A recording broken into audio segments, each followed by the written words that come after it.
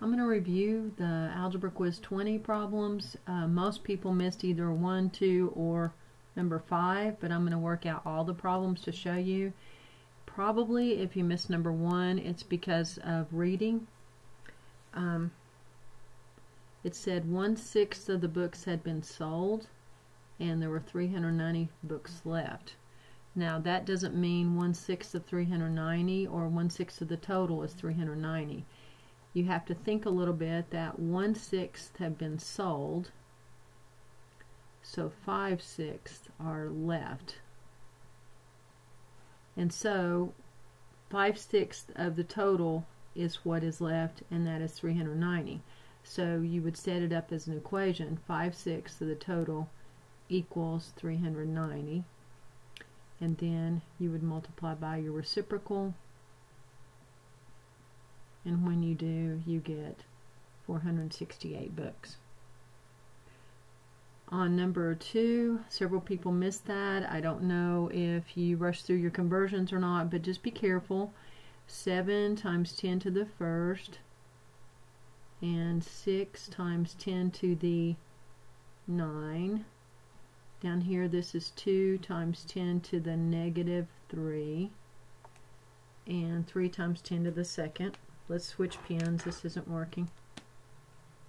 Okay, so if we put this together, this would be, these two together would be 7 times 10 to the -7 and 6 times 10 to the 9 over 2 times 10 to the -3 and 3 times 10 to the second, which gives us 6 times 7, 42, times 10 to the 2 over 6 times 10 to the -1.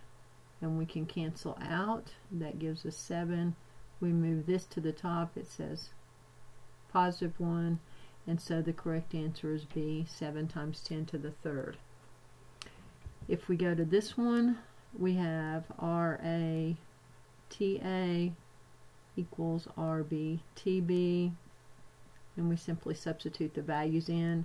RA is 2, RB is 5, and TB we substitute in 7 minus TA.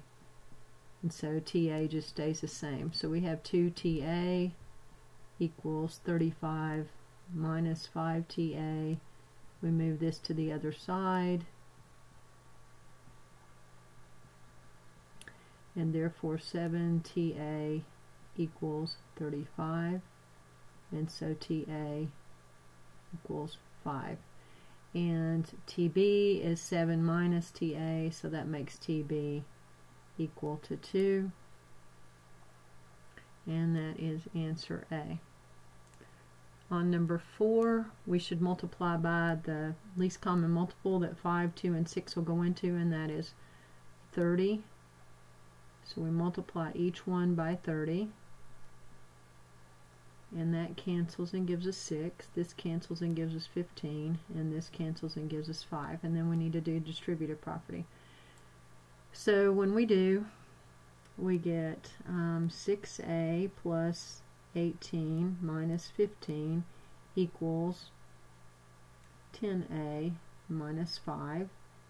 And so we want to subtract 3, subtract 3, subtract 10A, subtract 10A.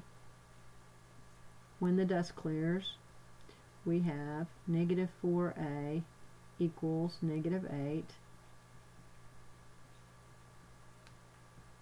Therefore A equals 2. And that is our answer.